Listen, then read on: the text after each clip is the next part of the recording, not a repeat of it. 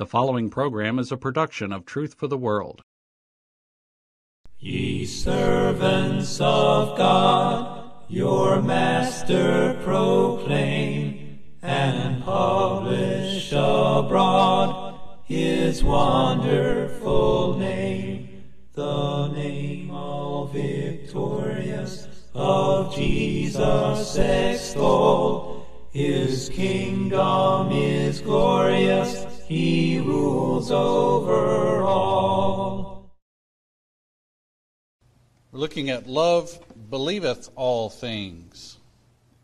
So let's get into our definitions of what we're actually talking about. In 1 Corinthians chapter 13 and verse 7 we read regarding love, beareth all things, believeth all things, hopeth all things, endureth all things. And we're focusing in on the idea of believeth all things. What does it mean that love believes all things? Well, what we're talking about is to consider something to be true and therefore worthy of one's trust. That makes sense, right? If I believe something, I believe that it's true and that it's worthy of my trust.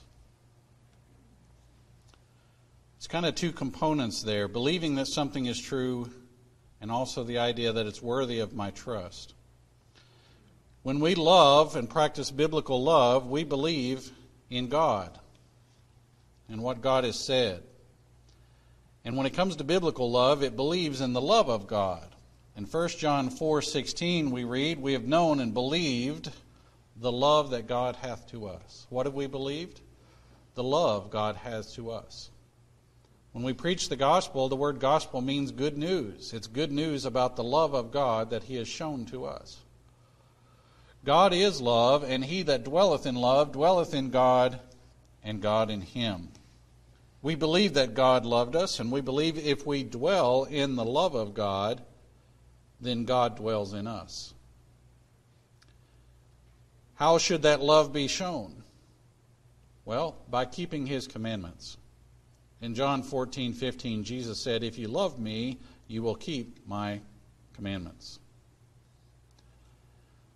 That love is returned to God through obedience to him. And that love is also shown to our fellow man. In 1 John 4:10 and 11, here is love, not that we loved God, but that he loved us, and sent his Son to be the propitiation for our sins. Beloved, if God so loved us, we ought also to love one another. If God loved us, and he did, then we ought to show that love to one another. Christians believe. Christians believe in the love of God and believe in showing that love back to God and believe in showing the love of God to fellow man. And we believe in Jesus. Whosoever liveth and believeth in me shall never die. We believe in Jesus and the ability to gain eternal life. That Jesus is the way to eternal life. In 2 Timothy 1, verses 10 through 12, now is made manifest by the appearing of our Savior Jesus Christ, who hath abolished death and hath brought life and immortality to light through the gospel. Whereunto I am appointed a preacher and an apostle and a teacher of the Gentiles, for the which cause I also suffer these things. Nevertheless I am not ashamed, for I know whom I have believed, and am persuaded that he is able to keep that which I have committed unto him against that day. The Christian believes in God, in Jesus, and in his word. He believes that God will grant him eternal life if he obeys God, and he believes in the practice of biblical love and all of its attributes. And that love should be shown back to God and to fellow man. Do we put our trust in Jesus? Remember, the definition that we're dealing with is love believes, and believe is to think that something is true and worthy of our trust. Is Jesus worthy of our trust? Because notice what Paul writes here. I know whom I have believed. Doesn't that sum up Christianity pretty well? Love believes all things. What does Christian love believe in? It believes in Jesus. I know in whom I have believed. Not only but that Paul believes Jesus is true, but he has found Jesus worthy to put his trust in him. He is persuaded that Jesus is able to keep that which Paul has committed unto him against that day. Paul has placed his entire life, his entire soul, and his entire salvation in Jesus. He has believed Jesus, and he's found Jesus worthy of trust. So much so that when it comes to the day of judgment, he says, I've committed it all to Jesus for that day, because I am persuaded he is able. Has Jesus shown that he is worthy of our trust? Has Jesus shown that he's worthy of putting my soul in his hands? Has he shown that he is worthy of trusting when it comes to resurrection and life? Absolutely. Absolutely. He lived a holy and perfect life. He overcame death. He resurrected and ascended back to heaven. Who else would we follow in trying to find our way back to heaven? As I like to point out, who would you ask directions from? Somebody who's been there or somebody who's never been there? So many people in religion trust in man who has never been to heaven on how to get there. Jesus lived in heaven, came to earth, and went back to heaven. He knows how to get to heaven. He knows the directions. Where is the Christian belief? In whom have you found worthy of trust? Paul says, I know whom I've believed, and I'm persuaded that he is able to keep that which I've committed unto him against that day. I believe there's also another component besides belief in God, and that's belief in man. I believe that practicing biblical love also means believing in your fellow man. Specifically, I am talking about not believing something evil about your fellow man until you've talked to that person to get their side of the story. In simple terms, you've heard this phrase, giving someone the benefit of the doubt. I believe that's what part of practicing biblical love is believing in your fellow man unless you have strong evidence to the contrary. If I hear something negative about someone, second, third, or even fourth hand, I should not believe it unless I talk to the person first to get their side of the story and confirm whether or not it's true. I should not act as if it's true, and I should not pass the idea on to others. Too many people in this world, including in the brotherhood, are ready to believe something negative about somebody else and won't bother to pick up the phone and call the person in question and ask to hear their side of the story. I'm reminded of the story of my friend Philip, who was in the Philippines, who were having a discussion of whether or not to disfellowship Dave Miller. And Philip just simply may have asked him, have you talked to Dave Miller? No, we haven't talked to him. So you're sitting around having a discussion about whether to disfellowship somebody from the church, and you haven't even heard their side of the story. That's not right. How would you feel if they did that to you? How would you feel if you walked in the church building one morning and everybody said, you're not welcome here because the congregation heard something evil about you and we believed it and we decided to disfellowship you? And they'd never even bothered to pick up the phone and call you to see what your side of the story was. How would you feel? Would that be right? Not at all. Well, what about in my regular life? If I hear something negative about someone else, do I automatically believe it? Do I start acting as if it's true? Or do I practice biblical love that believes in man?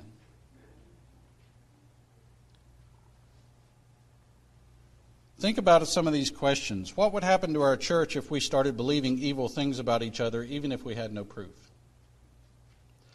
What would happen to our evangelism if we just started saying, well, people out in the world are evil, they're not interested in the gospel, no one wants to listen?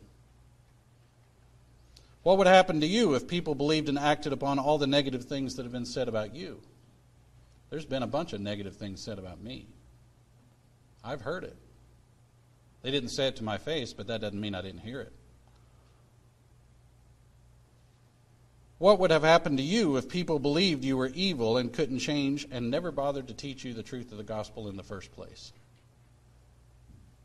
What if someone didn't have belief in you and said, I'm not even going to bother teaching you the gospel. You won't believe it. You're too evil. Where would you be today? Probably not right here. What would have happened to you if people wrote you off as a sinner when you repented and said, well, they're just evil. We don't want to deal with them anymore? Where would this world be if we stopped believing in the possibility of good in others? Galatians 6:1 says, if a man be overtaken in a fault, ye which are spiritual, restore such a one in the spirit of meekness. Why would we practice restoration if we didn't believe in the possibility that someone could be good? In James chapter 5 and verse 16, confess your faults one to another and pray one for another that you may be healed. The effectual fervent prayer of a righteous man availeth much. Why would we pray for one another if we believe that sinners who made mistakes should be kicked to the curb? I hear something negative about you, then I just write you off. You're done. I've experienced that. When I was younger, I was told by a friend of mine that Christians are the only ones who kill their wounded. I don't think that's true in every case, but unfortunately I've experienced that type of attitude. I made a bad judgment call once while working for Truth for the World, and someone from a different congregation talked to me about it and started bemoaning the fact that the congregation used to be faithful and started talking as if the whole place had strayed down the path to hell and went unfaithful. In reality, the congregation probably didn't even know about it. It was the decision of myself and perhaps one other person. We'd not all strayed down the path to hell. In fact, the issue was a judgment call rather than a sin. But to me, this person talked on the phone as if all the congregation had just went off the deep end. One bad decision, and he seemed ready to just write the congregation off as if they'd all strayed down the path to hell. Not really a lot of belief, in my opinion. Not really a lot of love. In contrast, I made a separate decision that was probably not the smartest, and I was contacted by a man named David Lemons. I'll mention his name because he actually did the right thing. He contacted us privately, he did it with tact, and he talked as if he was unsure we were aware that what we did might be considered a bad idea. And he made a suggestion. Once we understood what he said, we agreed, we corrected the issue, we thanked him for his help, and that was the end of it. To me, it was almost night and day difference between how people treated me when I did something wrong. Did they have any belief in me that I had any good in me, or did they just see I'd done something wrong and write me off as if I was lost? Which one is practicing biblical love? In my opinion, David Lemons did it right. He practiced biblical love that believed in his fellow Christians instead of writing them off as lost. He didn't condemn us, but he gave us the benefit of the doubt. He practiced biblical love by being patient with us, giving us the benefit of the doubt, helping us and giving us a chance to make it right, and not crying over the fact that we've all become unfaithful and gone off the deep end. What do you believe about your fellow man? Everybody makes mistakes. Do you write them off? You say, well, they're done. I'll never work with them again. They're evil and they can never have an opportunity to change. Or do you suck it up and be patient and say, well, let's just work with them and try and teach, and maybe they'll learn. What if somebody had just written us off when we made a mistake? Or thought that we were so evil that we weren't worth teaching the gospel? Once again, the golden rule. Would we like others to believe something negative about us without giving us a chance to explain? Would we like it if we overheard rumors and gossip about ourselves, but no one ever came to us to ask our side of the story? Believing in the negative gossip about others and not even asking them to relay their side of the story is not practicing biblical love. Therefore, all things whatsoever ye would that men should do to you, do ye even so to them. If you don't want people doing that to you, you better not be doing it to them. I don't care how many times I hear it. I don't care if it's second, third, fourth-hand information. If it's something negative about somebody, I better not believe it, and I better not act on it until I call them and talk to them personally, one-on-one, and get their side of the story. And that doesn't just go for individuals, that goes for congregations. If I hear there's a congregation in Wisconsin doing something bad, that's second-hand information. How do I know that's true? Before I believe it and act on it, I'd better call the congregation and talk to them personally. Isn't that what you'd want them to do if it was something negative about you? Give you a chance to explain? Biblical love believes in the love of God, in Jesus, and the salvation he offers to mankind. Paul said it so well, I know in whom I have believed. Paul had his belief in Jesus, and he knew that Jesus was capable of delivering the salvation that he offers. The Christian shows biblical love back to God by obeying his commandments and showing biblical love to our fellow man. I obey God by showing love to God, by obeying his commandments. One way I show love to my fellow man is I give him the benefit of the doubt. I believe in fellow man until I have strong evidence to the contrary. The Christian shows biblical love by treating his fellow man in a way that he would want to be treated, such as not believing negative things heard about someone without first getting their side of the story. You know, even our judicial system would give you the opportunity usually to speak up and tell your side of the story if you choose to do so. Why don't we give that same courtesy to other people? Why do we believe negative things about them without calling them or asking them to their face, I heard this about you, is it true? What's your side of the story? The Christian shows biblical love to his fellow man by not acting on negative things heard about someone. See, it's not just not believing, but choosing not to act on that. If I hear something negative about somebody, I first have to choose not to believe it until I confirm it and hear their side of the story. But I also have to choose not to act on it. When I interact with that person again, I have to act as if I never heard it. I have to act as if I never heard it because I don't know if it's true. And I have to treat them in a way as if I never heard it until they have a chance to tell their side of the story. Also, the Christian shows biblical love to his fellow man by not listening to gossip and backbiting in the first place to prevent its spread. If you've got something negative to say about somebody in the congregation, I don't really want to hear it. If you've got something negative about what another congregation is doing, I don't really want to hear it. Unless I need to hear it. I mean, if somebody's burning the church building down, maybe somebody needs to be told about that.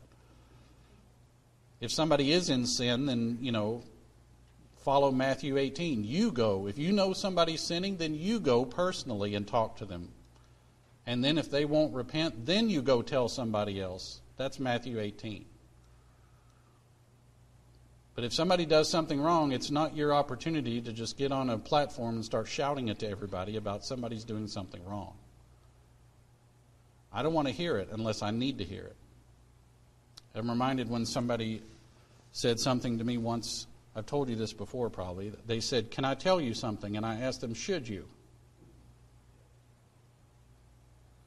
And they stopped for a minute and thought about it. And then they said, no, I guess I shouldn't. And I said, well, then don't. To this day, I have no idea what they were going to tell me And I don't want to know, because apparently they shouldn't tell me. But they just stop for a second to think about it and think, you know what, maybe I shouldn't tell this.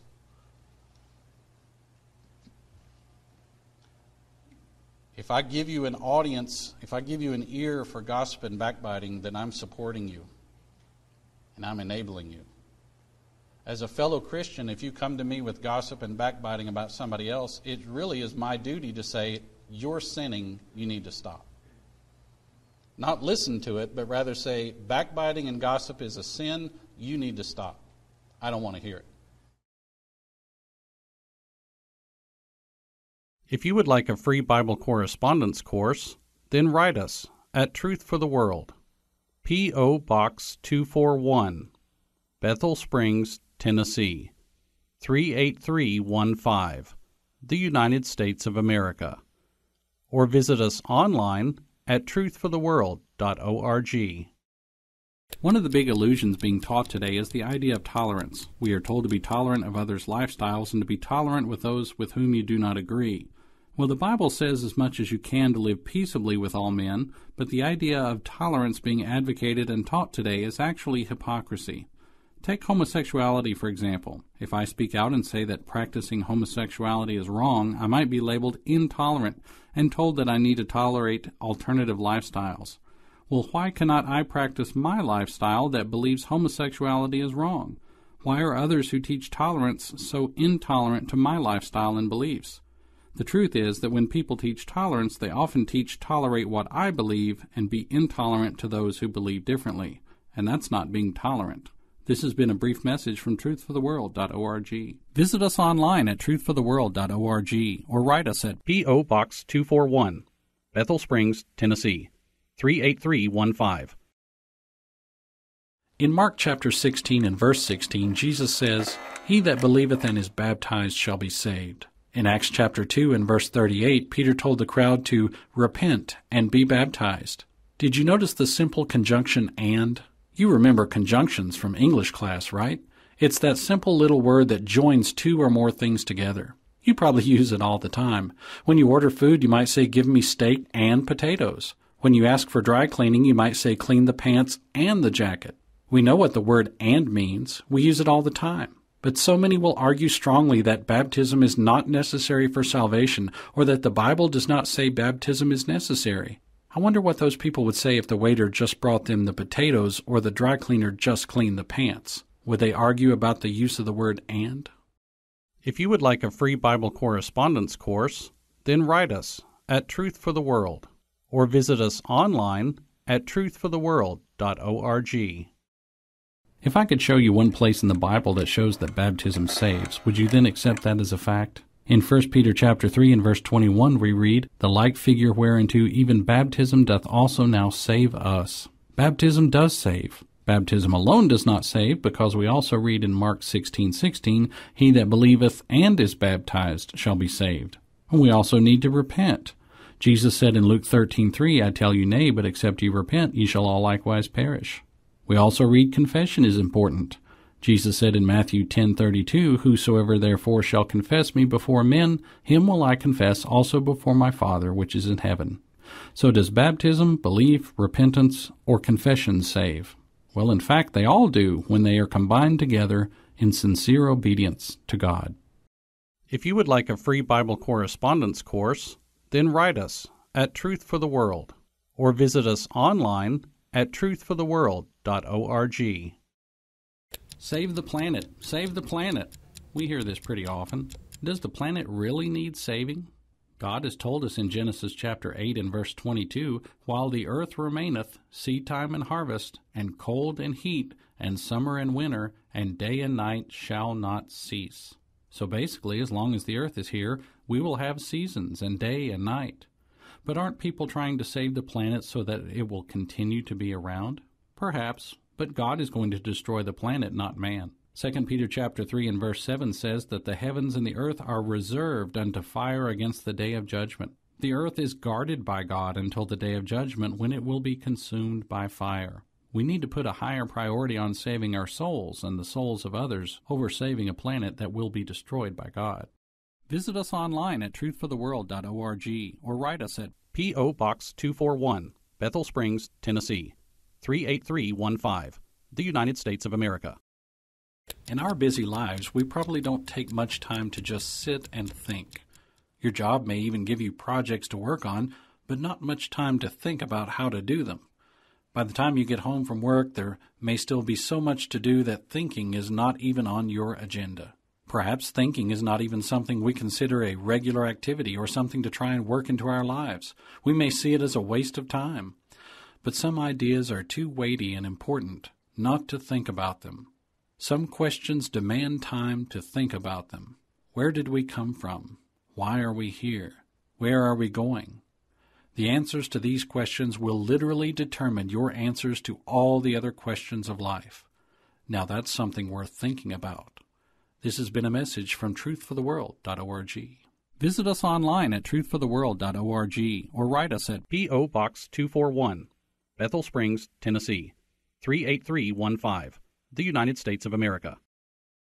I remember when Hurricane Katrina hit the United States. An atheist organization stated we should not be praying for the people affected by the hurricane.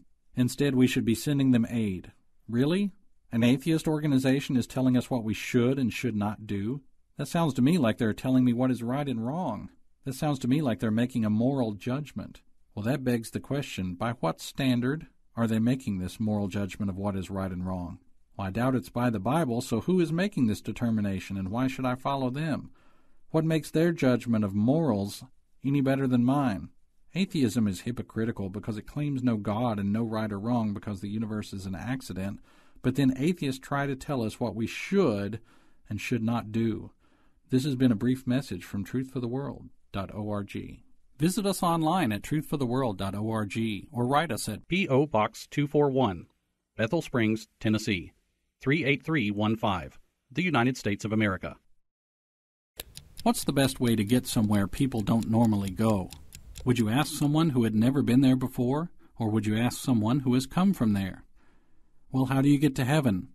Would you ask someone who has never been there before, like all men living today, or would you ask someone who came from there, like Jesus Christ?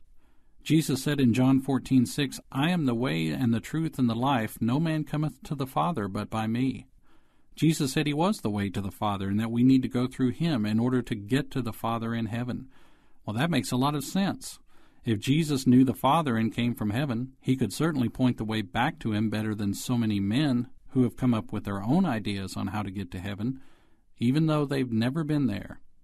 This has been a brief message from truthfortheworld.org. Visit us online at truthfortheworld.org or write us at P.O. Box 241, Bethel Springs, Tennessee, 38315, the United States of America. Learn the easy way with Truth for the World Bible College. Dozens of high-quality Bible education courses are available at truthfortheworld.education. Study on your own time and at your own pace. Certificates are awarded after every course. Plus, there's no enrollment fees, tuition, or charge for provided class materials. Why wait? Start your online study now and check back frequently for new courses.